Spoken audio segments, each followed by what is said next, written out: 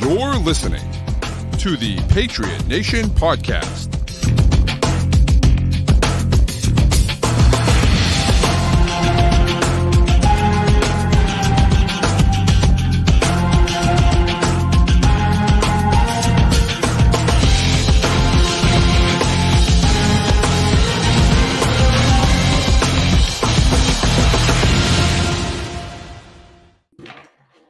All right, welcome into another edition of the Patriot Nation Podcast. It's your boy Pat Lane here, as always, with my guy Matt St. Jean. And as with every episode, this episode is brought to you by Prize Picks, which is the official daily fantasy sports app of CLNS. You got to go to download the app today and put in the promo code CLNS, and they will match your first deposit up to $100, 100%. And it's the best deal in town with the Final Four going on right now. Everyone's bracket's busted already, probably, and so get out there and do some of these, and it just makes it so much more fun, I think, when you get some of those daily fantasy things going instead. So, Matt, here we are during the owners' meetings. We have a Jerod Mayo sipping orange juice meme already. I love it. I absolutely love it. It had to have been intentional. On Mayo's part. It. And I'm excited. I'm genuinely excited about where we're going. Yeah, no, I think what's interesting too is I think there was a change in tone in some of the quotes we got with this for the NFL owners meeting, which we will get into it. But I think it's fair to say that the new Patriots administration is learning why the old Patriots administration was not very open with the press about stuff. And I think they've said a lot of things generally I like, but I also think they've said a lot of things that will very quickly get taken out of context. And that's and Belichick knew that just as well as anyone, right? The fact that it's a situation that as soon as you say something to the media is going to respond. And the media is going to make something out of nothing. Even if there's nothing really going on, the media is going to make something out of it. And one of the reasons why he never talked to the media, I think, in my opinion. Yeah. And it's ways for things to get misconstrued. And I think, one of the difficulties for the Patriots right now is that they exist within the Boston sports ecosystem. And the biggest kind of overarching storyline in Boston sports media right now is what's going on with the Boston Red Sox and how the owners, came out with all this bluster, said they were going to make moves, did all these changes, and then didn't actually do it after a long history of not wanting to keep their own players, not spending on guys. Right. And football is a very different sport. Football is hard capped in a way that baseball isn't when it comes to your spending. The way free agency looks in both of these sports, the age at which players reach free agency and the quality of the free agents is very different. But because the Patriots came out and said, we're going to be spending a ton and then didn't spend a ton, they're going to be viewed through this lens now. And I think you have to look at this in kind of two different ways. One, when it comes to actual strategy and on-field product and everything, I think they've made the right moves this offseason. There was only one, Jerod Mayo was correct today when he said there was basically only one good free agent. We went after him. We didn't land him. They weren't going to wildly overpay like Tennessee did for Calvin Ridley. And once that happens, you kind of close up shop to a degree. But the flip side of this is part of being a head coach is the public relations. That's is being the media-facing person.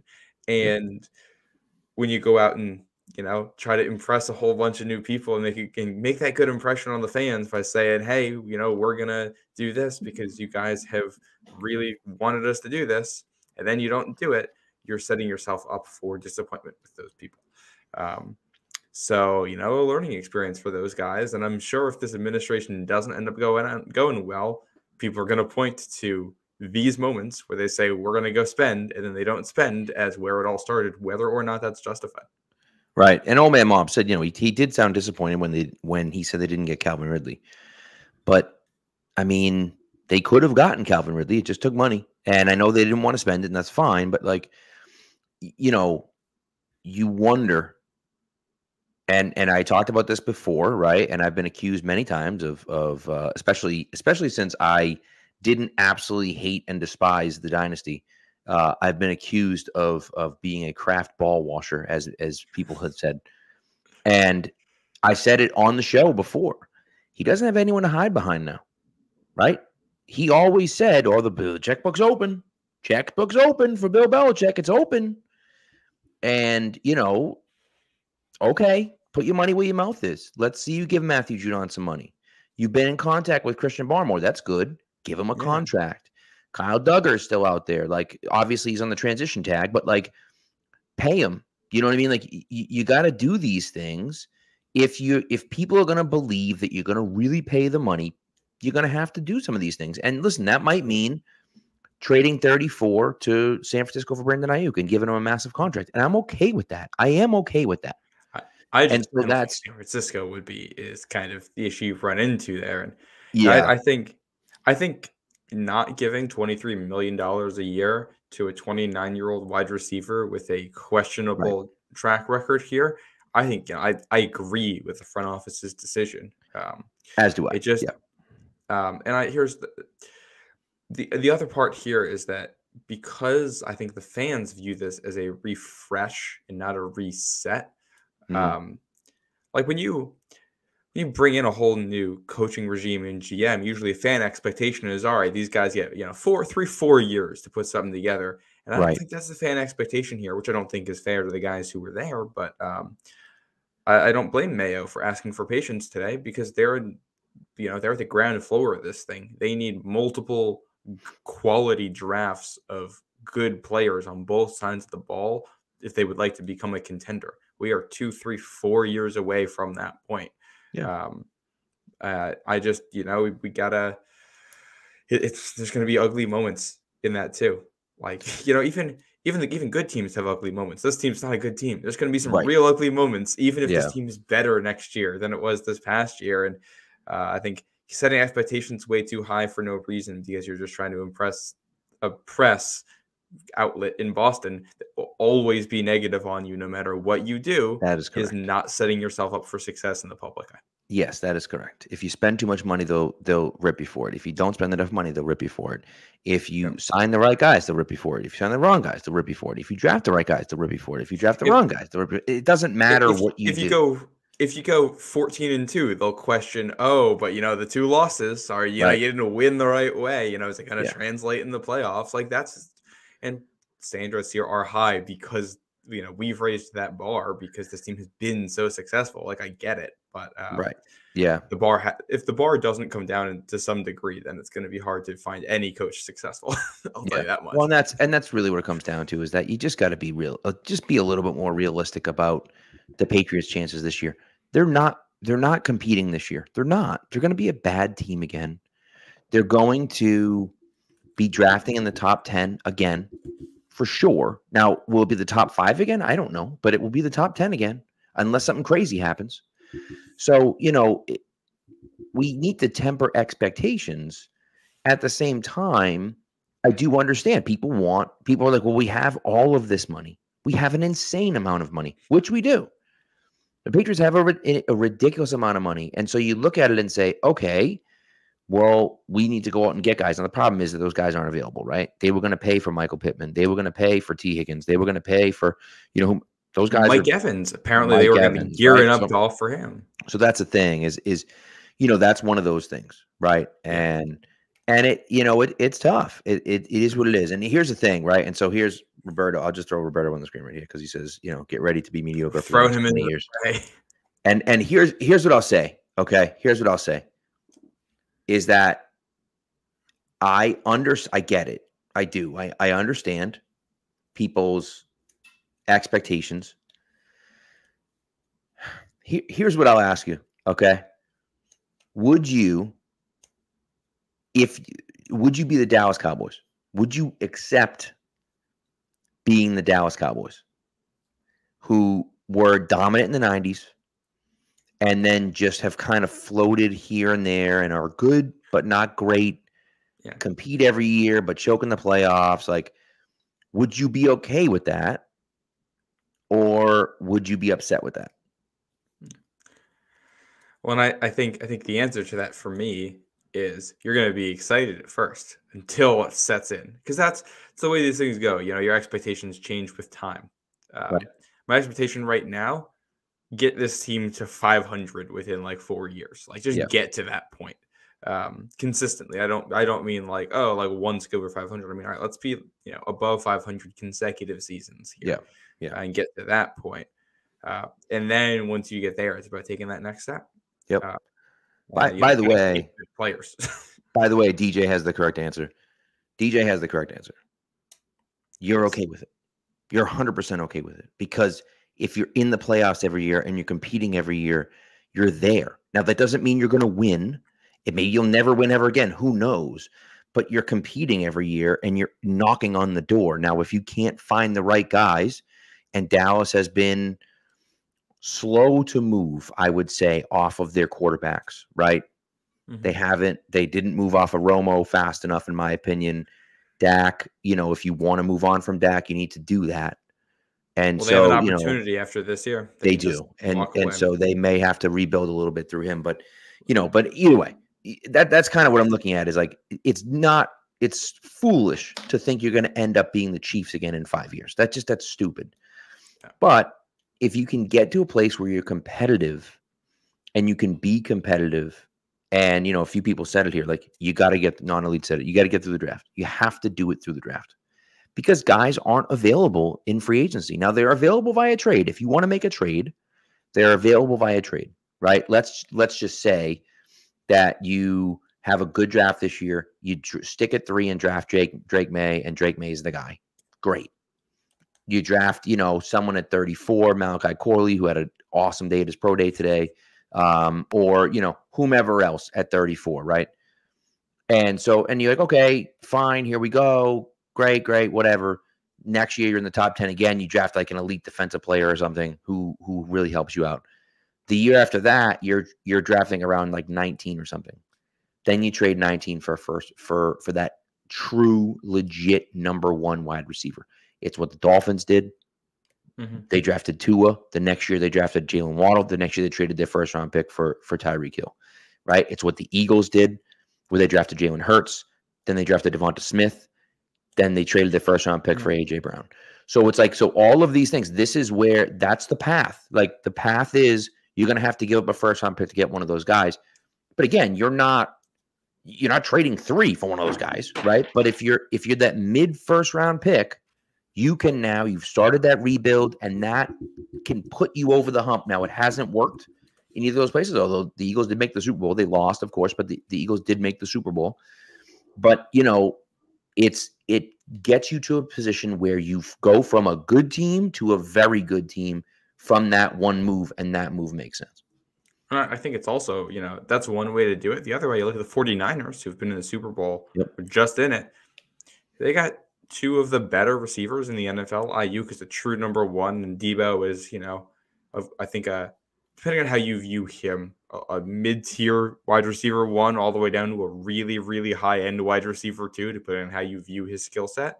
Yeah. They got both of those guys in the draft. Neither one of them took a first-round pick to get. I don't think. Ayuk, I think, was a late first-round pick. Was he late first? Okay, yeah. But they're both in that late first, early second window, and that's where Justin Jefferson came from. Mm-hmm. He also came from that window. Mm-hmm. So, a lot of ways to do this. And I think they can roll over cap space. So you can roll over cap space in the next year. And, let's say you can't get a trade for Ayuk or Debo Samuel if he ends up on the market instead. Yeah. You can't make it happen this year, and Justin Jefferson doesn't hit the market or whatever. Well, let's say a wide receiver hits the market next year. And more importantly, let's say a wide receiver hits the market who has a big contract and a team can't afford it. Mm-hmm. Well, now you can afford that. And, you can do what the Browns did when they got Amari Cooper, where they sent a 5th-round pick for him because Dallas couldn't afford him anymore. Right. If you can pull off a move like that and you have all the salary cap room to absorb that, that's another way to get there. So I think I'm glad that they're keeping themselves flexible for the future. You look at this free agent market. They had $100 million. There weren't $100 million worth of guys that were worth signing for this team. That's just so I'm not mad at it. What I will say, though, because I know I've been very nice to the front office here, I do have some criticisms. Yeah. and this is something that Mike Reese talked about in his column yesterday, Sunday Notes. He talked about how it seems like they're shifting away from building around special teams. Matthew Slater retiring. We assume Brendan Schooler will fill that role, but who's filling the Brendan Schooler role? Adrian Phillips cut, Chris Board cut, Miles Bryant, who's a big special teamer for them as well as a defensive player, not signed. He's in Houston now, which I'll talk about the defensive implications there in a sec too. But the NFL is looking at making the kickoff a bigger part of the game. Like, they want to bring the kick return back. It hasn't been voted through yet. It sounds like it might still get voted through for this season. And I don't know how I feel about that. I think it's a bold decision to shift away from special teams the second that it becomes a bigger part of the game, especially when we've seen this team lose because of special teams like multiple times in the recent past. I mean, they missed, for all of the awful Matt Patricia stuff, in large part, they missed the playoffs that year in large part because of special teams not executing in Buffalo. Like, that was a huge thing. Did you go along with that? It's still just Chad Ryland on the roster. There's kickers out there. They haven't signed anybody, and I get a lot of offseason left. They're not in a rush to do it, but that situation hasn't gotten talked about at all. So I really am unsure about the way they're going, because I know there's been a lot of the talk radio types who have poo-pooed their investment in special teams over the years for a long time. And if they're just reacting to that and saying, we're going to spend less money there, we're going to invest less there, I don't like that process, that you're taking that input from what the fans are saying on something like that. And I don't love the overall strategy of becoming less invested in something as it may become more important. And you're not wrong. I will say, though, Matt makes a good point that, not you, Matt, this Matt makes a good point that the special teams sucked the last 2 years. And that was with those guys. But right now, I know Chris Board was 1 year, right? But the idea is that the special teams hasn't been good. And so it hasn't.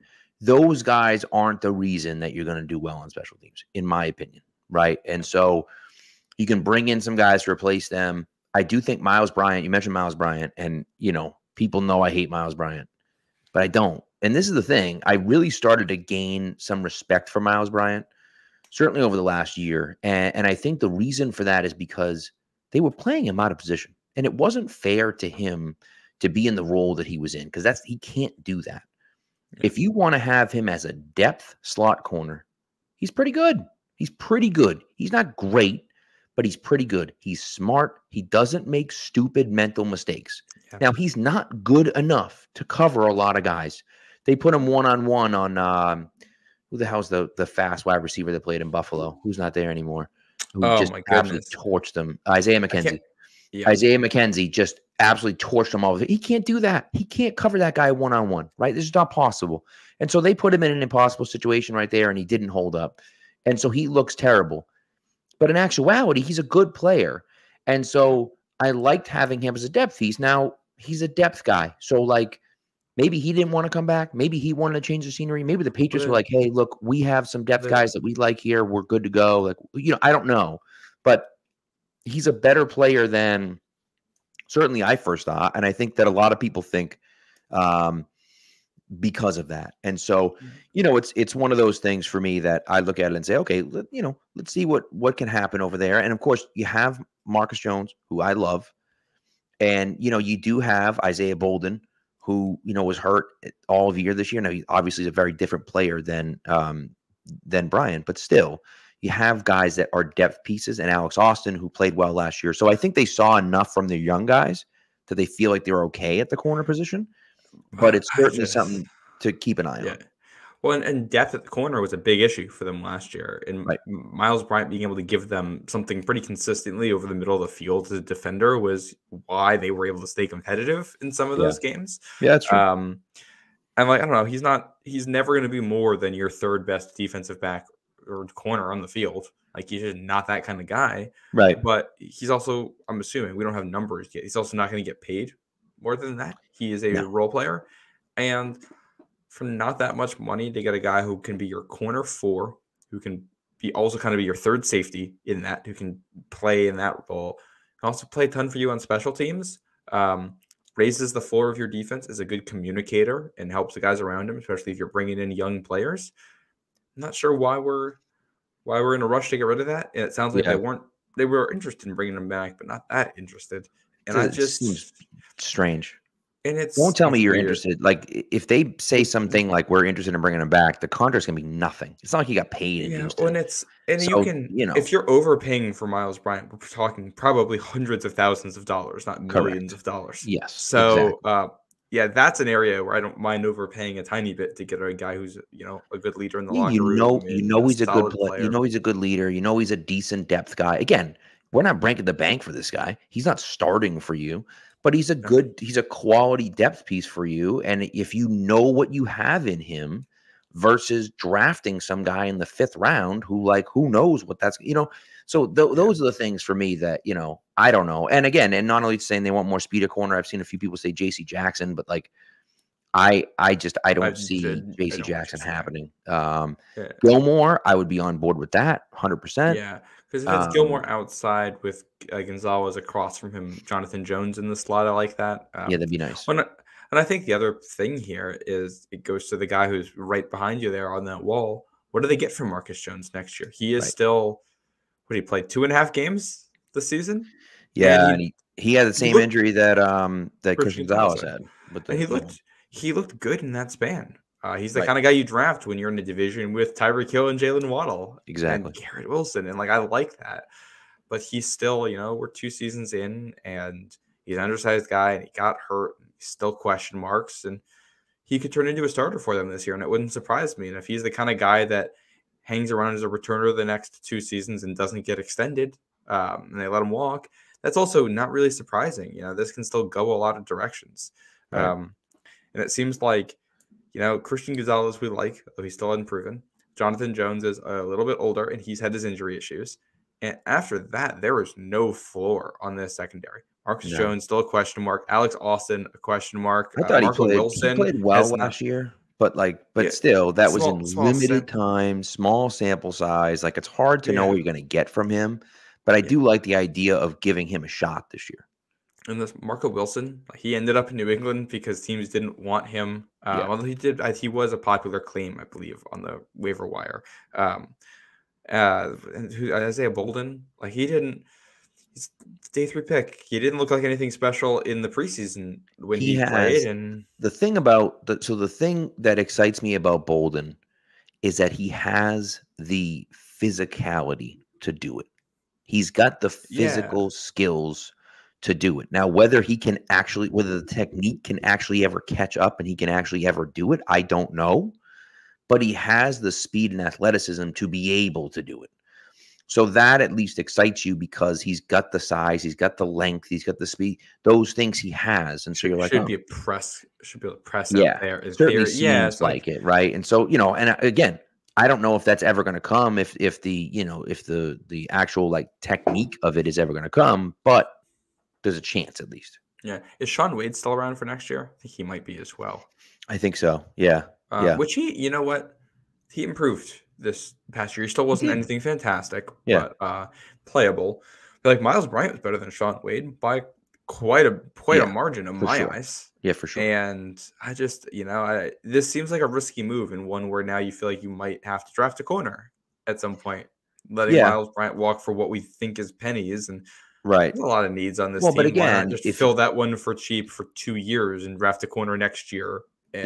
I just think, if you're looking at it and saying, and I don't know how much you got paid, but if you're looking at it and saying Christian Gonzalez, maybe they're planning on signing Steph. I don't know. But even if they're not, Christian Gonzalez, Jonathan Jones, Marcus Jones, maybe they're comfortable with Alex Austin right there. And then you got Isaiah Bolden as your 5th. And Shaun Wade is in there as your 6th. And you have some depth guys, and you're going to draft someone, end of day 2 or day 3 to try to be a guy that can be a depth guy as well. I think that's okay. But I don't know. Time will tell, obviously, right? If they go out and sign Stephon Gilmore, I obviously feel very different about it. And there's been some smoke about that perhaps happening. And so, but but we'll see. He did not have a 90% completion percentage on him. That's not correct. Well, and it's the way Maybe that might have Miles, been passer rating. That's totally different, though. like Miles Bryant defended a lot of guys who were like underneath. So his job was like, yeah, you can give up the completion that's 2 yards and then wrap them up. Correct. Yeah. And that's fine. Which he wasn't, he's not an elite corner. He's just like, another Kyle Arrington. Now, he's not a very different athlete than Kyle Arrington. Of course, but yeah. It's a similar role on the team. Right. So, all right, let's get into this hip drop is driving me. You tweeted it out like 5 days ago, and it's so perfect that, the NFL is gonna do it because, they're going to change the rules because Warren Sharp doesn't understand football. Like, it's just the hip drop tackle. I don't understand. How are you supposed to tackle? Like, how am I going to, like, if I wrap you up at the waist, how do I bring you down? Do I have to like suplex you over my head? Like, I don't understand how I'm supposed to bring you down. The way the rule is written, and this is one of the issues right off the bat, is they aren't banning the hip drop tackle. They're banning the swivel hip drop tackle, which is a particular variation of it. And like, there's some plays where I can see what they mean, because there's some plays where it's like it's clear with a defender. What they're trying to ban is a defender grabbing the offensive player and then kind of just leaping up and jumping onto his legs to bring him down. And like, I get why you're trying to ban that, but these things happen so fast, and I don't trust that the refs are going to be able to get this right consistently, because we're talking about such a nuanced rule in a game that happens so fast. These players aren't trying to do that. They're not trying to hurt other guys. Right. And if the players have a hard time doing this in real time, the refs are also going to have a hard time figuring this out in real time. Mm-hmm. And the other part of this is that we all know the commentators aren't going to have any clue what's going on. That's correct. And what's going to happen is I went back and forth with somebody on Twitter about this earlier today. Like, we're going to get a moment where there's a tackle that's very obviously a clean tackle, but it is from behind. And you're going to get Chris Collinsworth or, Tony Romo or one of those guys like, hey, well, Jim, I don't know about a tackle that's very legal, but because they don't understand what the rule is, now everybody who's watching the game is confused. It's just it drives me. That drives me crazy. And I'll tell you, like, Greg Thompson, friend of the show, Greg Thompson, who's been on before from Cover One, he tweeted out the blue dress versus the gold dress, and they were like, he's like, this is the NFL refs like trying to decipher what's a hip drop tackle, and and then the Laurel Yanny thing. I don't know if you guys remember these viral things or whatever. And so the same thing, like, after review, the person was saying Laurel and not Yanny, and so therefore it's 50-yard penalty. Like, it's impossible. It's impossible to stop these guys. And again, like, how do you know what's a hip drop and what isn't? I guess the swivel, I get it, right? You don't want to like gator twist them, I suppose, but like, did anyone do that? Like, was the Mark Andrews tackle this year? Did he swivel him down? And that's like their example, which like I kind of see, but like, they played a video of like tackles that fit the definition for this, and you watch the tackles, and like half of them did not fit the definition that they gave out. And it's like, I has no idea. What are we? Here's the reason why. I get what? Go ahead. Well, no, like, I get the idea. I understand how certain tackling forms can be dangerous. I just feel like we're taking a very, very, very fringe case, and we're gonna turn a mountain or a molehill into a mountain here.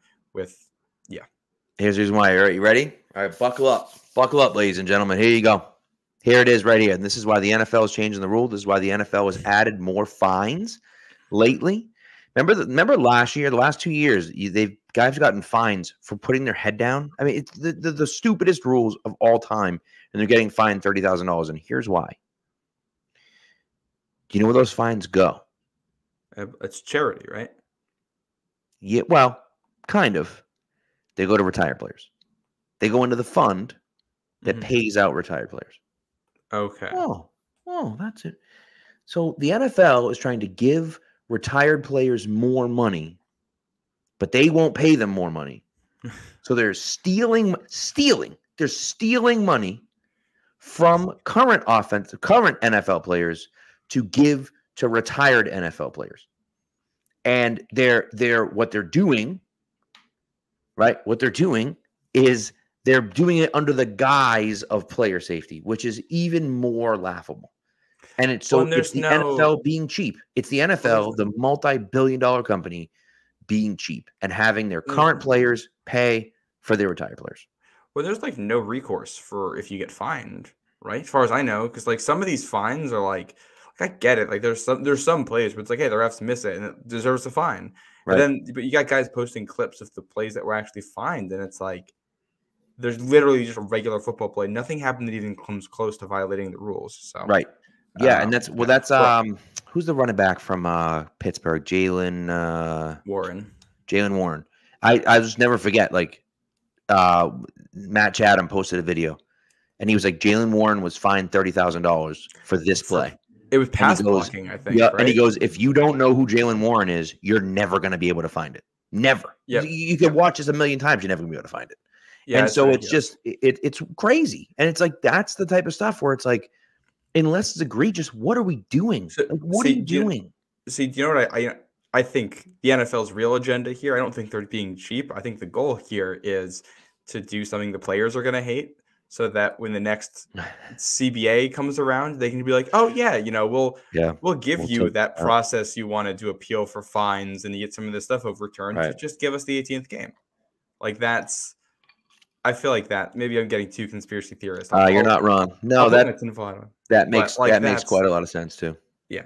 But yeah, the other thing, like with this, somebody mentioned how you're gonna tackle Josh Allen. That dude, every time he gets sacked from behind, is gonna be like throwing his legs backwards to make 100%. It look like it's 100%. A swivel drop tackle. And at least once they're gonna fall for it. And like he's gonna get a free first down in the game somewhere, and we're all gonna be annoyed on Twitter. Like somebody clip this, bro. 31 minutes into this, somebody clip this because we're gonna be bringing this back up in September, October, November because it's gonna happen. Yeah, well, the other thing is, it's either gonna be that or they're just never gonna call it, and there's gonna be one play where somebody actually does get hurt on it, and they're still not gonna call it, and we're all gonna be sitting here like, well, what was the point of all of this?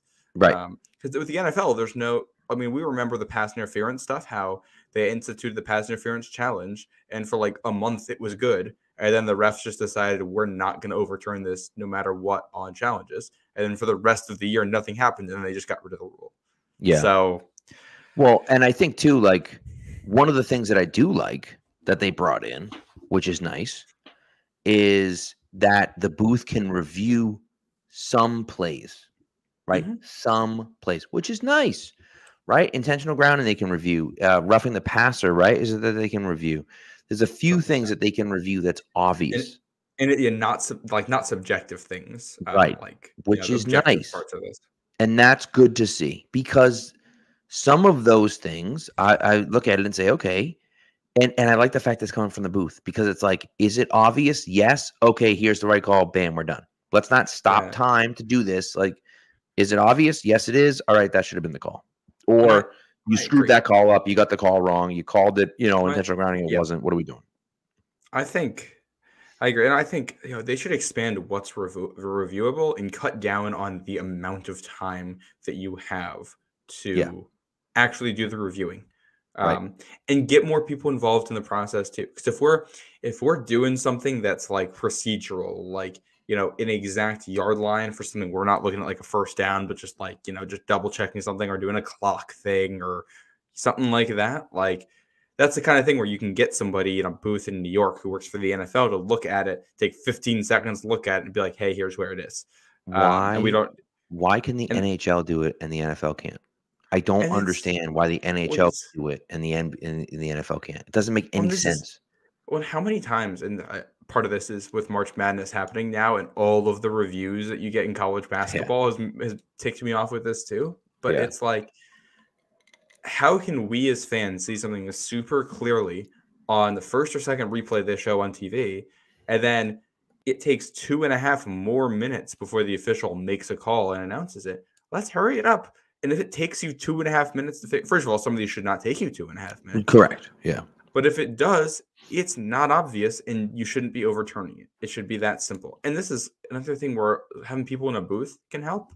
If you got somebody upstairs who's watching the game, sometimes you might not even really have to stop play that much. you can do it within the flow of the game to review these things, like they've done with reviewing every single scoring play. Yeah. Which you don't even really notice now unless it's the ones where you knew it was going to be close anyway. Well, and that's like the other part of it, is that it doesn't matter. The refs on the field don't have to make any decisions at all. They don't have to make one decision.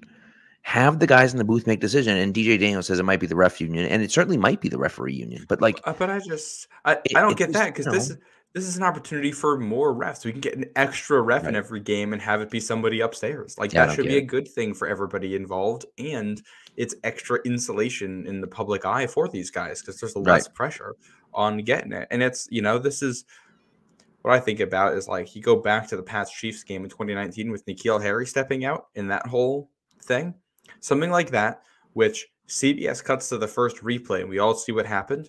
There should just be an easy recourse to be like, hey, we all saw what happened. We're gonna. Wasn't that a situation though where the Patriots had no timeouts and so they couldn't challenge it, or they were out of challenges? I think the Patriots couldn't challenge it. They were out of challenges, but what I'm saying is, for something like that, it shouldn't come down to a challenge. No, when I get it's that clear and obvious, have a guy who's watching it and who sees the feed and who goes, "Oh, we're gonna change this real quick," or everybody who's watching.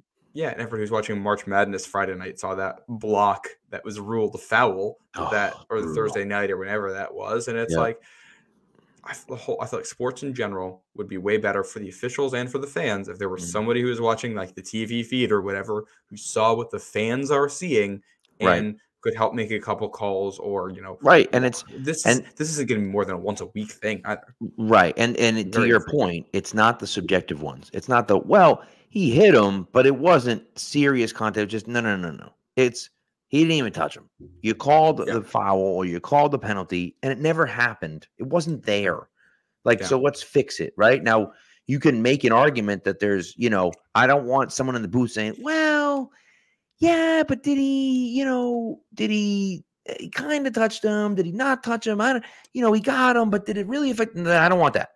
I don't want to deal with that. Right. Like, if he hit him, he hit him. You want to call it, they call it, fine. But, if the guy didn't get touched, what are we talking about? So those are the things that I think that we can kind of go from there. You know what I mean? Yeah. And it's like, go to the Saints-Rams NFC Championship game and the pass interference that wasn't called. That's one of those things. It's like, hey, somebody can be like, hey, this is, pretty obvious. You call down to the head ref. This is one we're going to intervene on. We're going to throw a flag here. And then, and this is, we're talking about calls from 2018 and 2019 right now. That's how infrequent these things actually happen in games. I don't think most people are only going to notice this when it's a good thing. And I think it's DJ in the chat is saying refs might not like it because they lose authority. And I understand that. But I also think refs might like it because it means they're less, they get a little more margin for error. They can make a mistake and it won't cost the game because there's some kind of a safety blanket there. And I'll tell you what. I think they would be a lot more amenable to it if we got rid of the pool reporters and they had to actually address the media. And I don't think that will ever happen. But if they had to actually get up and address the media after a game, the head ref had to go out and address the media, they'd be okay with it. Well, and this is also the hard thing with it, is that obviously I like that idea, but also if you have refs who go in front of the press and can't defend their calls, then the second that ref gets assigned to your team, you're throwing a fit over the fact that it happened. Yeah. So it's I don't know. No, I agree. It's a tough situation. I think it's unfair to the refs to put them in a position where they actually have a worse view of what's going on than almost every single person who watches the game, because everybody else gets it on TV. Right. I agree. All right. Yeah. Let's take a break and we'll get into what's that? Do we want to Damian Harris? Do we want to talk in that real quick here? Damian Harris retired. I like Damian Harris. Good player. But like he had a neck injury last year, so I'm assuming that's. Yeah, I would think that has something to do with it, right? He doesn't want to mess with things. Might be an injury, might not necessarily be an injury. He might be cleared medically to play and just said, "No, I'm not messing with it. I'm all set." I don't know. But good for him, good player. But I mean, he was here win in Buffalo in 2021. So yes, which was nice, right? But he was drafted in. Was he drafted in 2020 by the Patriots or 2019? I think it was 2019. think he must have been 2019. I think it was a third round pick in 2019. I think. Yeah. Because was Mondre drafted in 2020? Mondre was 2020. Yeah. 2020, and I think Harris was 2019. Or was Mondre 21? Now I'm getting myself all messed up. Yep, 19 third round. I knew someone in the chat, 2 people in the chat, Matt, Manito, and Thad helping us out. Appreciate you. And Mondre was 21. Fourth round 2021. Yeah. So, 2 years apart. Hey, they're probably, well, I'd say they're due for drafting another running back. I think we know that anyway, especially with the last 2 guys they drafted not working out. Quite true. All right, so let's take a quick break. We'll come back. We'll talk about my draft, my mock draft, which came out today on Pat's Pulpit, and we'll also discuss some listener mocks that we had submitted as well. Football season may be over, but the action on the floor is heating up. Whether it's tournament season or the fight for playoff home court, there's no shortage of high-stakes basketball moments this time of year. Get in on the excitement with Prize Picks, America's #1 fantasy sports app, where you can turn your hoops knowledge into serious cash. Now, Prize Picks even offers injury insurance so your entries stay in play, even if one of your players gets injured. For basketball games, if you have a player who exits the game in the first half and does not return in the second, that player projection won't count against you and the rest of your entry stays live. Now, this week for me, I have Steph Curry for more than 29 points and Nikola Jokic for more than 10 rebounds, and then Caitlin Clark for more than 30 points and LeBron James for more than 7 assists. So download the app today and use the code CLNS for a first deposit match up to $100. Prize Picks. Pick more, pick less. It's that easy.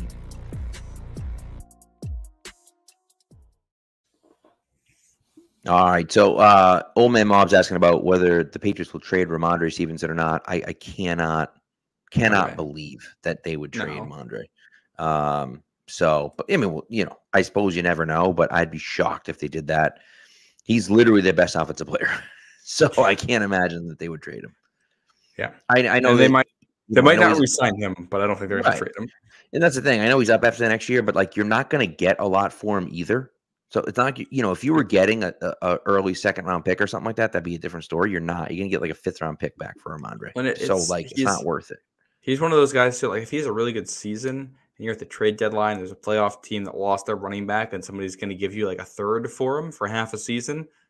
Yeah, right. Well, at least I'm thinking about that. Correct. But I don't think I don't think his stock would get that high. And agreed. But the money they have, I think I would rather just re-sign him after too. Yep. Not only hooking us up with a little thumbs up. Appreciate that. Give the channel a thumbs up. Space Cadet asked about Judon. No chance. Matthew Judon has talked about being a Patriot, is the consummate Patriot, continuously trying to get people over here to New England. Like, he's a Patriot. They're keeping him here. So that's the way it goes. All right. You want to get into let's do the listener mocks first, and then we'll go through my mock. What do you think about that? Let's do it. Let's do it. Which one do we? You got any preferences here on what we're going to start with? It doesn't matter. Whichever one you want. Now we'll go from the top here. We didn't get all of them included in this one. We're going to have a couple from this that I think we're going to have next week. Well, I'll start with the first one here from Thaddeus Skywalker. Thad has one in every single week. I don't think anybody's. Yeah, his numbers are up there. This one from Thad, he has Drake May at pick 3, a trade back in the second round with Keon Coleman being taken at pick 37. Offensive tackle Patrick Paul at pick 68. Cornerback DJ James from Auburn at 103. Safety Dadrian Taylor Demerson from Texas Tech at 114. Theo Johnson at 137. Ray Davis, the running back, at 153. And Ladarius Henderson from the Michigan offensive line at 180. What do you think, Pat?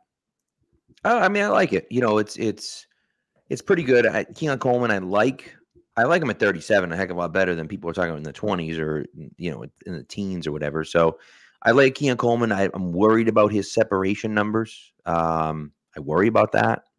Very good contested catch guy, monster at times at Florida State, but I worry about the separation numbers. I am sold. I'm sold on Drake May at 3. I think it makes sense. I think he might be the quarterback of the future. And if that's the case, taking him at 3 makes a ton of sense. I like Patrick Paul a lot too. And so, you draft a corner in DJ James, you draft a safety, you draft a tight end, you draft a running back, and then you draft an offensive lineman. I like it. So. Yeah. Yeah, good. And I gotta watch that safety. I haven't checked him out. Obviously, with Jonathan Jones, they've had good luck with the Auburn corners. So Yep. I haven't gotten into his tape either. I haven't gotten into much defensive tape this cycle yet.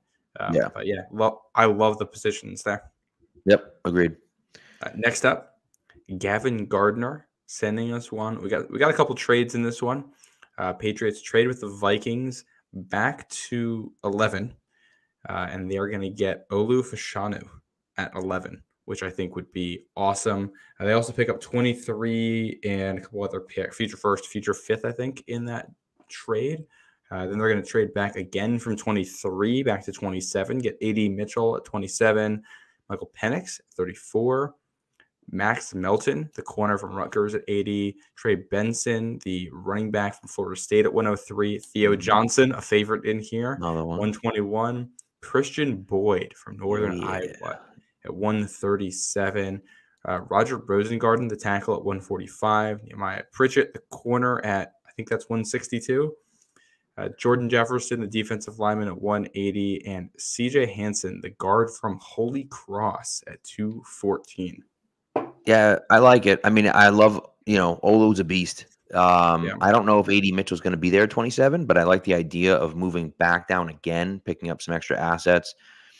Penix, I had in one of my drafts. I love him. I'm a big fan of him. I worry so much about his knee.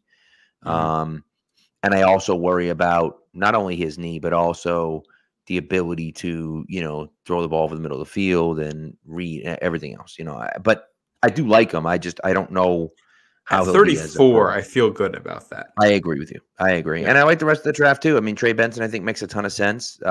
There's some injury question marks about him too, but if you're comfortable with the medicals, he's a heck of a running back. Yep. I like Christian Boyd here, who's a guy they've been tied to as well. Yeah. I think I could see New England liking him. He was good at the Senior Bowl. I think with the Senior Bowl. Roger Rosengarten is a right tackle who seemed like a guy who could be a really high quality swing tackle for you. And I like that, especially because, obviously we're excited that Michael Onwenu is going to be your right tackle full time. But in a world, if injuries happen or whatever, if you got a quality tackle backup, that allows you to shift him back inside if needed. It allows you to take advantage of his versatility. And we all know they need more depth at tackle. So getting two tackles, the high upside Fashanu and the high floor Rosengarten, I really like that pairing. Yeah, I like it too. And look, not only just saying that Theo's only good at testing and his production was terrible and he's super slow at turning and all that stuff. That's 100% true, and I agree with you. But tight end is a position that's filled with guys who did nothing in college and developed into something in the pros. The tight end position is filled with guys like that. And so, you're taking them in the 4th, 5th round in this mock. Like, I'm okay with taking a flyer in the 4th or 5th round than a guy that has, elite athleticism. Even if the production isn't there, even if he's not a good tight end right now, we can develop into one. Yeah, and you look at the way tight ends develop in the NFL, like it's could be a 2, 3, 4 year development curve before these guys become starters. So I think Theo Johnson is a guy who you're drafting him hoping that in 2026 he's one of your starters. That's correct. The idea there. And it's something about tight end. These guys, they just take longer to develop pretty much across the board, with a couple of notable recent exceptions. I think Sam Laporta is a guy who really stands out there, Dalton Kincaid. But those are also guys who are primarily, even tight ends. Yeah, even Pitts. And Pitts has gotten shat on, but he had 1,000 yards this rookie year. So he's a good receiver. Just he dealt with injuries, and that offense was terrible. So, all right, what do we got? What's up next? This one is from Andrew Campanella.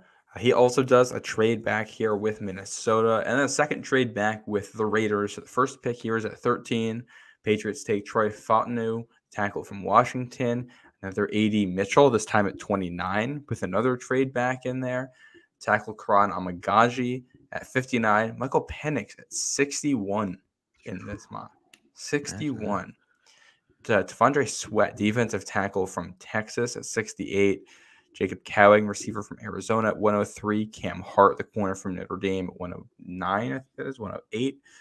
Isaac Garendo, halfback from Louisville at 137. Tip Raymond, tight end from Illinois at 180. Frank Gore Jr., the halfback. You know he played halfback from Southern Miss. They are in the 6th round. And Jalen Green, edge defender from James Madison in the 7th. I'm going to confess, I have nothing I can give you on Jalen Green. I do not know who that is. But the rest of this draft I like. Well, you know what's interesting? I can give you something on Jalen Green. I'm going to save that for later, though. That's what we call a big market tease. I'm going to save that for later. But I like that pick. I like this draft. You know, there's a lot of good players in the draft. I think Penix being there at 60 is wild, but it could happen. I think Sweat being there that late is nutso. I think there's a 0% chance that happens, but I guess you never know. But he is an absolute monster. If he's not gone by the end of the 2nd round, I don't know anything about anything. Like, it just, what are you doing? You know, you got to draft that guy. So, and he's a guy that, like, if I were the Patriots and he's sitting and you're in the 50s and he still was on the board, I would take 68 and package it with something and go get him, because he's that good that, like, you put him next to a guy like Christian Barmore, and oh my God, you know? So, so it's interesting. Now, the Penix thing is interesting because non-elite saying they don't like Penix. And he's right. Mayo said there were 5 quarterbacks. Now, he didn't say who the 5 quarterbacks were, but he said there were 5 quarterbacks. And they haven't been linked to Penix. They haven't met with Penix. None of that. You go back and forth. Here's the thing. Is it a smokescreen? Do they really like Penix and they're just trying to get people off the scent? I don't know. Like, right now is silly season. Like, there's certainly a chance that the Patriots are in on Michael Penix, and they just don't want to tell anyone that that's the case. You know, that they're hoping if they make that trade with, you know, Minnesota to do 11-23, that they can draft Michael Penix at 23. I don't know, but, like, I think that there's a chance that that's what they want to have happen, and they don't want anything linking them to Michael Penix at all. Well, they also, you know, they got ties to Washington now with Tyler Hughes being there, and they may feel like they can get a lot of good intel from him. And, you know, they could still do a pre-draft meeting with Penix. They can bring him in to Foxborough if they want. You know, they can meet with him still if they'd like to. So, but I also, you know, with his injuries, I wouldn't be surprised if he's a guy who's also totally off their boards this year because of the injuries. And that wouldn't shock me. Also, while we're talking about, you know, where the QBs are ranked at the top, I thought it was interesting. Derek Klassen, who evaluates QBs, I had just come on here last Thursday and said I'm not at all interested in Spencer Rattler. He said based on the tape, he thinks Spencer Rattler is his QB5 in this draft. Look at that. So, you know, that's something he's smarter than I am. So I might have to go back and take a look at this and reevaluate some of it. But interesting. The other note on this before we get to the next one, there's a lot of smoke around JJ McCarthy at 2 now. I don't buy it. I think it's people just making stuff up, but it's interesting at least. Yeah. Yep. I agree. So the draft starts at 2. I mean, obviously we know who's going number 1 right now, and no one has any idea what Washington's doing at 2. And then what Washington does at 2 is going to impact what the Patriots do at 3. So it's going to be really interesting to see what happens. And we did see, you know, the team that picks 2, 3, 4, and 5 all come out in the last week talking about how they're open for business for trades. So, I haven't seen it quite like that before. It seems like teams are lining up to say, "Hey, Minnesota, we'll take your draft picks." Yeah. All right, one more here. This is from Ollie Dyer. He says, longtime listener from across the pond, wanted to send in a mock for us to critique/laugh at. I don't think there's going to be too much laughing with this one, but we'll see how Pat takes it. We got a trade back to start with the Giants. The Patriots are on the clock at 6th overall. They take Joe Alt there, tackle from Notre Dame. In the 2nd, you add Xavier Legette from South Carolina. By the way, the trade back, you pick up a future first and a 6th rounder in it. Okay. 3rd round, Max Melton, the corner from Rutgers. 4th, it's podcast hero Ben Sinnott, tight end from Kansas State. 5th round, Luke McCaffrey, wide receiver from Rice. His comment says double dip at receiver. Why not? And then 6th and 7th, you got AJ Barner, Dylan Laube, Tanner Bortolini, and CJ Hansen. That's 2 CJ Hansens today. I gotta take a look at this guy. This is just outright pandering. I mean, this guy's just pandering right now. I mean, this is incredible. This is incredible. If the Patriots came away with this draft, like it'd be unreal, right? You're drafting who I've said on here, the safest player in the entire draft in Joe Walton, number 6, and getting a future first-round pick next year. You're drafting Leggett in the 2nd round, who I think is a beast. Max Melton's a very good corner in the 3rd round. Then you're drafting Ben Sinnott. I mean, we love Ben Sinnott. Everyone knows that. Then you get Luke McCaffrey and Dylan Lobby as well, and Tanner Bortolini. Are you kidding me? He wins the draft of the week. This draft is just missing Eric All. That's it. Yeah, true. Very true. Also, there's one more that Wes sent me, my buddy Wes, who we read his on the show last week, and I thought it was funny, so I just read it to you because it's fantastic. He called it the "Who Needs Playmakers? We Want Beef" mock draft, and no trades. He drafted Drake May at 3. And then went all defensive and offensive line. Braden Fisk at 34 from Florida State. Just a really good pass rushing interior defensive lineman. Kieran Amajigi from Yale at 68, another tackle. Cedric Van Pran, who is an interior offensive lineman from Georgia. Zach Zinter, who's an interior offensive lineman from Michigan. Tanner Bortolini, who's an interior offensive lineman from Wisconsin. And then an edge from Washington and an offensive tackle from South Dakota State. I love the idea because he's just like, screw it. We're just drafting all big guys. The thing to know about Wes is that he is an offensive line coach. And so, he likes the big guys up front. He has a soft spot for the big guys, but I was like, oh my God, that's so funny. I love it. I love it. Well, you gotta build the foundation. You gotta win on the line of scrimmage. I think most importantly, you can't lose on the line of scrimmage. Yeah. That's what the Lions did, right? The Lions have done that, right? They've drafted a bunch of guys early on both the offensive and defensive line. Penny Sewell, number 7 overall. They drafted the number 1 pick. They drafted Aiden Hutchinson. You have to be good on the two lines. Now, I don't know if I'd go as far as West did. And draft all offensive and defensive linemen, but I think it's important to get some guys. So and you want to remake, and I think that's one of the question marks we have going forward for this team is how do they view their line of scrimmage play going forward? Different coaches, they might want to play differently on both sides of the ball, and if that's the case, I won't be surprised if they say, hey, we are just going to overhaul the line. We're going to draft 2 tackles, a guard, and a center this year. I don't think that's totally out of the picture. Agreed. It's the all Nick team, as DJ Daniel says.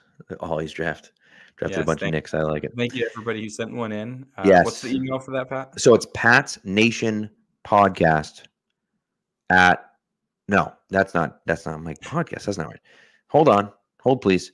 Pats Nation Network at gmail.com. It's all one word, Pats Nation Network at gmail.com. So I try to respond to everyone. I sign your name too, Matt, even though you don't do any work. Oh, well, you do the work. I send you the things, and then you make it look nice for the show. I actually respond to the emails, but I sign your name on it anyways, as if you're responding. But I speak for the two of us, and so I appreciate you guys sending us in, and you keep doing it because we got all week. And by the way, we're gonna get into my mock draft 3.0 right here. Yeah, let's do it. How about this? From now until the draft, ladies and gentlemen, boys and girls, you are gonna get a mock draft on Monday morning every week. Oh, shit. I might do for next Monday already. Yes, you are, baby. Oh, boy. We're going. Right. I absolutely love it. So we're going to go. So now until the end of the draft, now until draft day, we're going every Monday. It's going to be great. I'm going to love it. So Matt's going to go this Monday, the Monday after Easter, which would be the 1st. I'll go the 8th. You'll go the 15th. I'll go the 22nd, and the draft's the 25th. So it'll be great. We'll get some mocks in there, baby. So I love it. So all right. So here we go. So here's what I had, and we mentioned this before. All right. I'm sold on Drake May. I'm sold on Drake May. The problem that I have is this. You don't know what Washington's doing it to. You just don't know what they're doing it to. And so I looked at it and said, okay, well, what if Washington takes Drake May at 2 and not Jaden Daniels? I'm not sold on Jaden Daniels at 3. Now, the conversation is the conversation, right? You need a quarterback. You don't need a quarterback. You need the right quarterback. I don't think Jaden Daniels is the right quarterback. He certainly might be. I might be wrong. And if the Patriots draft him at 3, I'll do my damnedest to believe that he's the right guy. I don't believe that right now. And so that's what I did as I imagined that. Now, here's what I did. I added a little flavor to it. I sent 3 and 103 to Minnesota. They sent me back 11-23 in their first round pick next year and 2 late 5th round picks. The reason I did that is because the 2 5th round picks come out to a little bit less. You really should be 3 5th round picks. So I sent basically the equivalent of a late 5th round pick to them to kind of put it over, to add a little bit extra value to get that first round pick next year. That was kind of my thought there. And so that was the idea. So again, it ended up being 3 and 103 for 11-23, 157, 167 in their first round pick next year. So that's what it ended up being. So at 11, I took Brian Thomas Jr. out of LSU. Brian Thomas Jr., absolute stud wide receiver. In this mock, it was wide receiver and quarterback heavy. And so the first 3 guys are gone, obviously, right? And Brian Thomas, in my opinion, is right there in that second tier wide receivers. He might be number 1 on that second tier wide receivers. It might not be, but goes to the combine and runs a 4.33 at the combine. And at his size at 6'3", 210, it's pretty impressive, and he reminds me a little bit, and it's a different type of receiver. There's some T. Higgins in his profile, and that he's the number 2 guy behind a guy who's, super explosive and the one that gets all the hype, who's also, still a very, very good player. So, I like him. Yeah. So that's what I did at 11. At 23, I took Amarius Mims from Georgia. He's an offensive tackle. He played offensive tackle at Georgia. Now, he didn't play for very long. He started like 9 games in his career, but he's a little bit of an older guy too. All right. But the guy is an absolute freak. He's a freak. His arms are over 36 inches long. His wingspan is 87 inches. 87 inches. It's outrageous. He's 6'8", 340, ran a 5.07 40-yard dash. Broad jump over 9 feet. At 6'8", 340 with a broad jump over 9 feet, that's outrageous. And so, that's one of those things for me that I think Chucks might start the year at left tackle. And Mims may have to learn the position. He might have to get refined a little bit more. When you find an athletic freak at that size, it's awfully hard to pass up a guy like that with those traits. And so I figured late in the round from there. So on Mims is such a weird prospect here because do you know how many career snaps he has? Oh my God, it's not much because he only started like 8 or 9 games. 803 snaps. That's according to PFF. God. It's not great. Like it's a total projection. Like his tape's very good. He's a freak athlete. Just hasn't played a lot of football. Right. Guys like that can turn into Trent Brown or they can turn into Trent Brown, Yeah. Whichever side of Trent Brown you're getting. I love that so much. That's so good. That's so good. We got to keep using that. That's so good. Yeah. All right. In the second, I traded 34 to Washington for 36 and 100. And so I moved back 2 spots. In this mock, Washington, I think, wanted to go up and get like a top flight receiver. They paid number 100. Now, don't forget, we traded 103. So now we have that middle. We're not going from the 3rd to the 5th. We have that 4th round pick, which is nice. And at 36, I drafted Bo Nix. Oh God, listen. I don't know. I don't know. All right, I'm doing a ton of mock drafts, and I just feel like Bo Nix feels like a Patriots type of quarterback. He has a stronger arm than Mac Jones does. Yeah. He moves in the pocket significantly better than Mac Jones does. If he had just gone to Oregon, and never played anywhere else and just been in Oregon, right? and that was it. That's the only tape we saw. He'd be a consensus top 10 pick. The problem is that he played at Auburn too, and he was friggin' terrible at Auburn. And so, yeah. And so then that's the tread question. on those tires too. And so that's the problem. He's played a ton. He's an older guy. So it's like, what are you getting? Are you getting the Auburn Bo Nix, or are you getting the Oregon Bo Nix? And that's where it becomes dangerous. But if you're drafting at 36, I don't hate it. I could see him being a scheme fit too.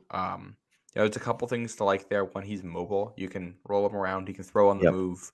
He is very consistently accurate with underneath throws, and good at setting guys up for yards after the catch. You mentioned his pocket presence. His pressure to sack rate is second of these guys we're talking about in the draft, only behind Michael Penix. He is very, very good. Really, he's a big body back there too, so he's hard to bring down. He's elusive. He can make throws on the run. It's just, his physical tools are a whole lot of good, but not great. And he's already older, and since Auburn, he hasn't really been asked to be in an offense where he's reading it down the field. Right. So this is a situation where you might be picking a guy whose ceiling is 20th best quarterback in the NFL, like a Baker Mayfield, but the ups and downs of Baker Mayfield, not just the good stuff we've seen. And whose floor, obviously you talk about floors with a quarterback. There is no floor. Any quarterback drafted at any point in the league can be out of the league in 3 seasons. That's correct. But, and I like his floor. I think it's better than most because he's good under pressure and because he can consistently make throws underneath. I don't think he'll totally flame out, but you never know. So I don't hate picking him. I think he'd be a good fit in the offense. I think getting an older guy in there is something they wouldn't hate either, because it should give you, if it translates, he gives you an immediate step up. He would immediately be better than Mac Jones was, I think. Right. But this might be the type of thing where you're going to draft him, and he's your starting quarterback for 2-3 years, and then you're looking for another guy. And it's not because he's bad, but it's because he's all right. He's a backup. Yeah. No, and you're not wrong. And so Matt Menino, says that it strikes him as curious to think about a Patriots type of player when Belichick's no longer here. And you're not wrong, Matt. Mm-hmm. I think he fits the scheme is what I'm trying to say. AVP has, and not that AVP has a guy that he's looking for, but I just think that, I think that it that's the only thing that I look at. So we'll see. And it's being able to, he checks all of the basic boxes. He might never do anything other than the basic stuff. Correct. But getting a guy in there who can, I think, if he, again, like I said, if it translates, can immediately raise your floor, and a guy who might be, right away as good as Jacoby Brissett is too, it means your quarterback room has 2 guys better in it than anybody you had last year, and that's improvement. And it also, I think, if they don't like the quarterback group next year, this allows you to kick the can down the road for 2 years while you figure it out, and have a playable offense while you figure it out. Yeah, that's a good point. All right, 68. I went Kyrie Jackson out of Oregon. He's a corner. I don't know if a lot of people have heard of him. 6'4". He's a massive dude. 6'4", 198. I don't know if he's going to translate to the exact type of offense the Patriots want to play. I don't know how well he's going to be in a man press defense. He's a bigger guy, but he's not the best at man press. He's all right. He's not the best at man press. I don't know if he's ever going to actually do that well enough to play here, but I liked the idea. I wanted a corner at 68. I had to take someone different than I had already taken before. I like the idea of taking a guy with the quote unquote traits and the size. And so that's why I went with Kyrie Jackson. Again, he may not be the guy that the Patriots are interested in, but I do like the idea of getting a big, long guy that can, that has decent speed. He's a really interesting prospect too, because I think he's an older guy, and I think he's bounced around a ton. I think he was at a JUCO at one point, and he was somewhere else, and he transferred to Oregon. And he's guys like that are super variable in their draft stock. I don't know where he's going to go, but you look at the length and in a scheme where he can be your, I don't know, maybe not your Brandon Browner. I don't know if he's that kind of guy, but if Christian Gonzalez is going to be your guy who can consistently lock up number ones, then in theory, Jackson has the tools to be a number 2 who can be super physical and beat guys up on the other side. Yeah. Yep. Agreed. All right. Pick 100. And this is the reason I traded for pick 100, by the way. Michael Hall Jr. out of Ohio State. By the way, 100 is a compensatory pick that Washington has, and so therefore it's technically a third-round pick. Michael Hall Jr. out of Ohio State is an interior defensive lineman, but he's a pass rusher from the interior of the defense. Just absolutely got after the quarterback last year and the year before, I believe. So this is the year before, but he had 11.5% pressure percentage was aligned as a D tackle. That's an 0 to 4 eye tech with a minimum of 100 rushes. Led the Big Ten. So that's the type of thing where I'm like, whoa, like this dude, he can get after the quarterback. And so, that's to me where it's like you have Barmore and you have Keon White, and now you have another guy that can rush from inside. That's scary. And so that's why I like him here. I think 68 was a little too early for him. 100 to 103, I think, is the right spot for him. So I'm a fan of Michael Hall Jr.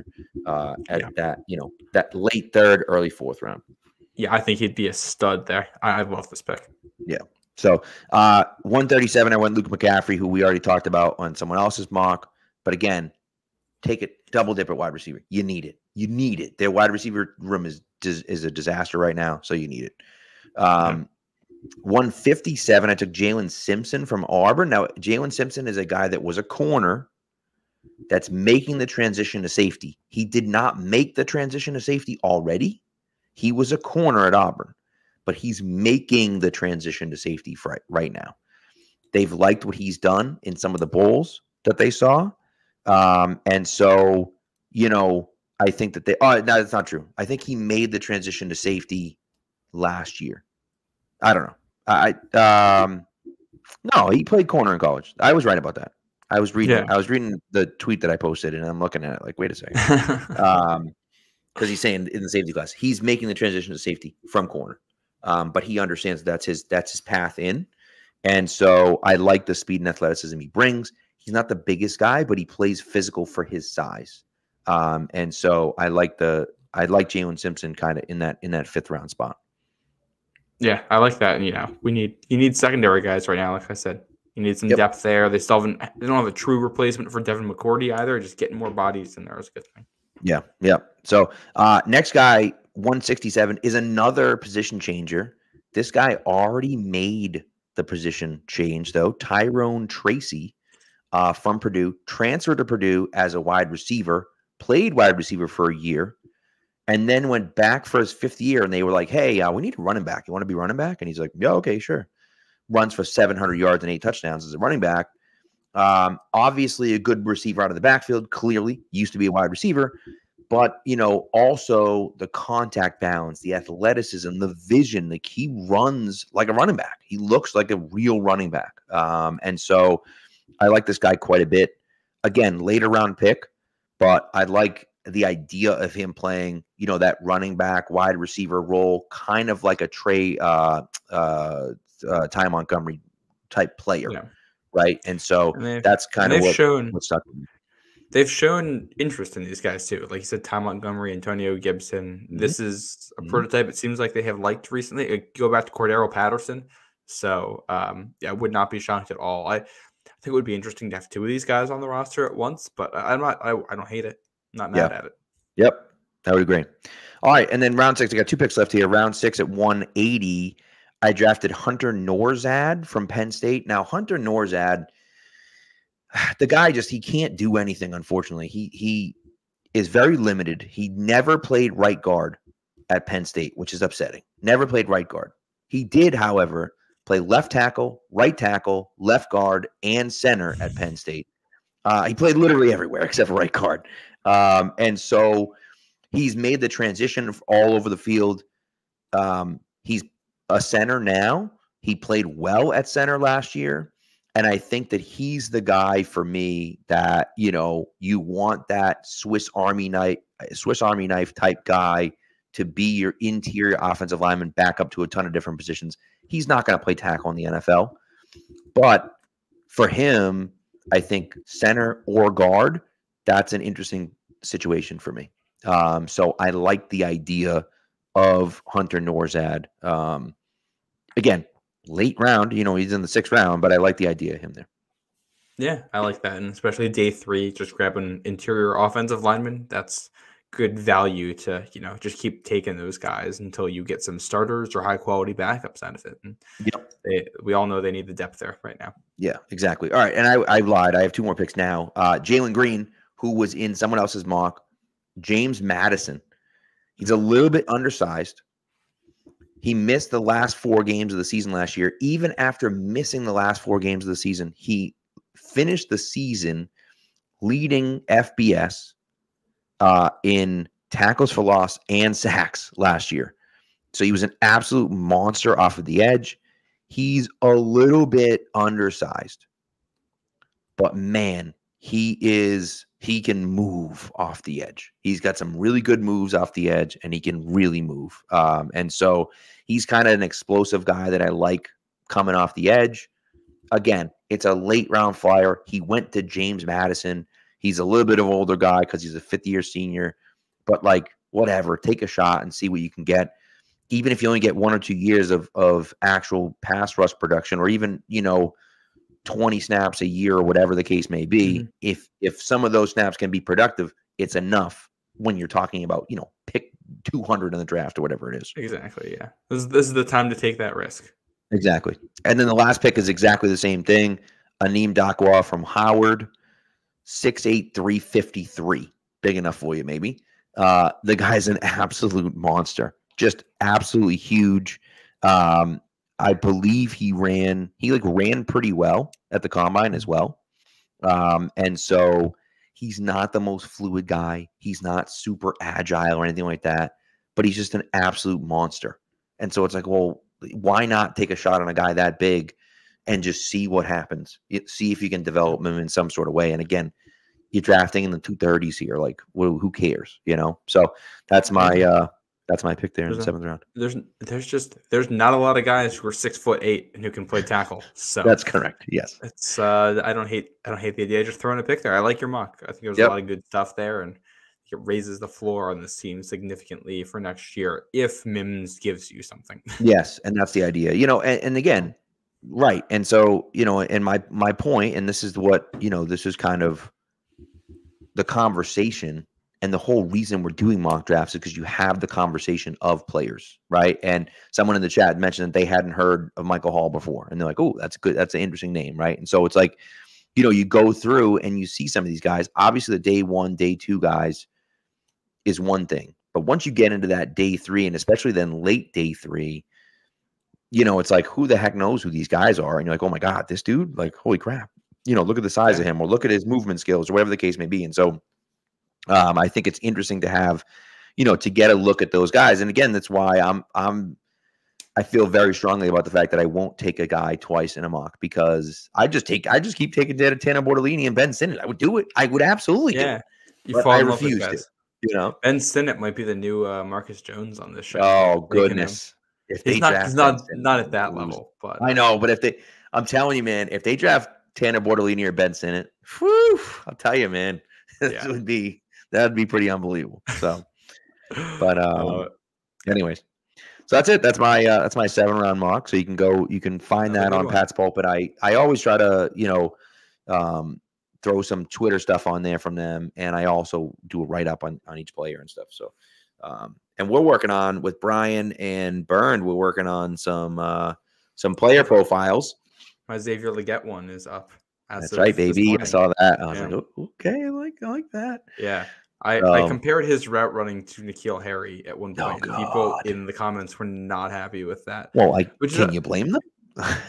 Look, I like Xavier Legette, but watching him round off some of his routes at the top and the way his feet are looks a lot like what N'Keal Harry used to do. So it's not ideal. That's certainly not ideal. Does not make me want Xavier Legette. But the other thing is, just because one guy busts, sometimes the next guy figures it out. Very true. Good point. That's a good point. Yeah. By the way, before we go, we have one other random Patriots note I'll mention. Oh, it's here. You see the other announcement they made today? It's very minor. The captain's patches. Yeah, they're adding captain's patches to the jerseys this year, which it sounds like the players are very excited about this. Kendrick Bourne just put up on, I think his Instagram or Twitter or something, that a Photoshop of him wearing a captain's patch saying he's coming for it. So yeah, no, I mean, it's, if the players like it, I'm all for it. I do think the captain's patches are very ugly. I've never liked them. They are definitely ugly. They're definitely ugly. But what are you gonna do? I'd rather do like a sticker on the helmet or something. Like, I don't know. That I would like. Yeah, I feel like that works better, because especially like, if it's, you saw the Chiefs jerseys this year because they got a memorial patch all the time, and then you got Mahomes with his captain's patch, and then I think they have like an anniversary patch this year, and then they have the Super Bowl patch, and looking like the Boy Scouts out there. Yeah, it's too much. It's too much. I agree with you. By the way, KB, it's funny you just said that. I just literally just opened up Twitter, and Mike had like an hour ago tweeted out, Kendrick Bourne wants to be a team captain. He said, big goal of mine, working for it. So, and by the way, he should be a team captain. He should be. Well, how many do they have? How many can you have? Oh, unlimited. No, I don't know. I honestly don't know. 6 maybe? Because it's, Hunter Henry's one, Dietrich Wise, David Andrews. There's somebody else who was one who I'm forgetting. Bentley is one. Slater? No, well, Bentley. guys who are on the team. Yeah, Bentley. Oh, guys who are on the team now. I see. Yeah. Matt says 4 returning. That's Henry, Bentley, Wise, Andrews. Yeah. Yep. So I wonder. I'm curious who. Like, I think I could see Bourne getting one. I think so. That I think would make sense. So yeah. Another thing. There was another announcement today. Somebody in the chat mentioned, which is that we are now the official in the Brazilian market. That's right. Which, what I will say. What does that even mean? I think it has to do with the way the games get promoted. So I think they're going to promote us more heavily there, and but we might end up with a game in Brazil. Like, the Eagles are on Friday night opening in Brazil this year. I don't hate it. Interesting. But do you know what concerns me about it? Is that if they opt into it next year, if the Patriots lose a home game in back-to-back seasons where they were supposed to have 9, so that we have international games, that I wouldn't like. That's going to be frustrating. Yep. Yeah. Yep. I also I don't know if you saw the sheet for like what regions every NFL team has, but my favorite team on there, it's the Steelers. I don't know if you saw this. Do you know what region they have? So they're listed under Ireland. Oh God. Also listed under the UK with an asterisk, and under that it says only Northern Ireland. Northern Ireland? Jeez. So they have Northern Ireland and Ireland, but not the rest of the UK. Are the Steelers pushing for like the reunification of Ireland over here? Oh, what's going on? Lord, what are we talking about? That's insanity. Well, there you go. Steelers trying to fix everyone's problems. I like it. Mike Tomlin coming out in support of Irish reunification was not something I had on my 2024 bingo card, but maybe happening. Oh boy. Well, I have other news as well. The Celtics were up 68-38, which is great. The problem is they lost 120-118, and realistically, they really lost 120. I mean, they scored a bucket with a second left, and so they to the Hawks, who stink. The Celtics just, I mean, look, at this point, it doesn't matter. They've already clinched everything, but it's just like, I feel like those are they the have frustrating nights where you're like, what are we doing? Like, come on. Of course, people are flipping out about it, but still, it's frustrating. We're like, 3-4 weeks away from the regular season being done. April 14th is the last game. Yeah, these dudes have senioritis right now. I don't really. Yeah. Just get us to the end. Yeah, the Browns have Nigeria. That's pointed out. Yeah. Anyways, it's frustrating. Yeah, for the Bruins and the Celtics, I feel like for both of these teams, let's get to the playoffs mode now. Well, the Bruins are the same way. The Bruins aren't a good team. I mean, people forget the Bruins aren't a good team. They weren't supposed to be good. They weren't supposed to make the playoffs this year. They're supposed to be bad this year. And they just got off to a crazy hot start, which is now going to ensure that they're in the playoffs. Right. And so it's like, they still aren't that good, but like, what the hell? You know what I mean? Like, so it just, That's what the Bruins are just like, let's get to the playoffs and see what happens. I don't think they're going to win anything, but we didn't think Florida was going to win anything last year, and they went to the Cup. So, listen, you know what? The Bruins were a wagon last year, and they lost in the first round. So, like, you never know. Anything can happen. And that was a Panthers team that underperformed and then got to the playoffs and turned it on. And, Yep. Maybe the Bruins, they overperformed to start the year, but they're probably underperforming a little bit right now. And Yeah, you get to playoff atmospheres and energy and a little bit of a breather after the regular season for a minute. And the right matchups, you never know what's going to happen. So hopefully, and we're probably going to have a Bruins playoff game during the draft like we did last year. I feel like that's almost guaranteed to happen. Oh, yeah. Yeah. So I'll be up here with my Bruins jersey while we'll have them both on. It'll be fine. Yeah. Or the Celtics will be on. It'll be one of them. I can almost yeah, I would think so. Yeah, I would think so. But, it's okay. Yeah. So, all right. Well, that does it. That does it for us. Thanks, everyone, for coming out, listening. We appreciate it. The chat, as always, blowing up. We appreciate you guys. And we'll be back on Thursday night talking more Patriots. More Patriots, more draft. More Drake May, more Jaden Daniels, more Caleb Williams. Maybe they do something between now and then. You never know. Probably not, but you never know. Yeah. They are at the owners' meetings right now, so it is possible at least. So you can make a trade. That happens. Yep. So, anyways, all right. Thanks, guys. We appreciate it, and we'll talk to you Thursday night.